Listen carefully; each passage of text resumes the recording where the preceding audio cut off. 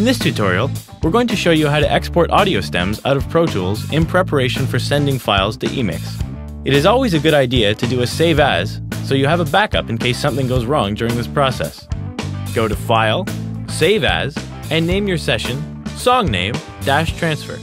Feel free to save it in the root folder where the original session is. To make this process easier, you only want to show the audio tracks that you are going to be consolidating. Go to the Tracks drop-down menu in the left top corner of your session and select Show Only and Audio Tracks. Next, you want to make sure that all your exports are in sync, so scroll to the end of your session and make a selection just outside of your last region. Drag this selection from here all the way to the start of your session, ensuring you're selecting all of your tracks. You can verify that your selection is at the very beginning by looking at the bar beat counter at the top of your session. If it says bar 1, you're good. Now that your session is highlighted, go to the Edit drop-down menu and select Consolidate Clip. You can use the Pro Tools shortcut Shift Option 3 to consolidate your clips as well. Wait for it to render. Next, go to the clips list on the right side of your session.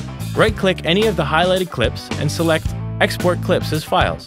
The export window will come up, and here you can pick how you want to export the files. Typically, you want to match the settings of your export to the session. So in this case, make sure your file is a WAV at 24-bit 48K. In all cases, it is best to select multiple mono as the export format unless there are files that are specifically recorded as stereo. Since it's the same as your session, you will notice that the conversion will not be an option. Next, you want to choose a destination for your files. Click Choose. Create a new folder inside of the root folder and name it Song Name -Stem Export. Then click Create. Select your new folder as the destination and click Open. Then click Export at the bottom of your export window. Give Pro Tools some time to process your audio. If you have a lot of tracks, this can take some time, so be patient.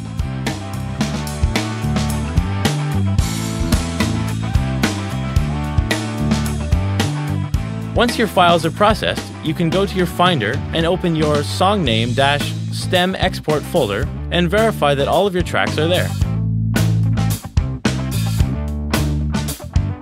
If all the files are the same size, then you know you've done this step correctly.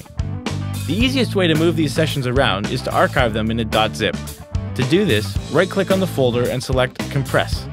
Give it a second to compress, and then a new zip file will be created in your folder.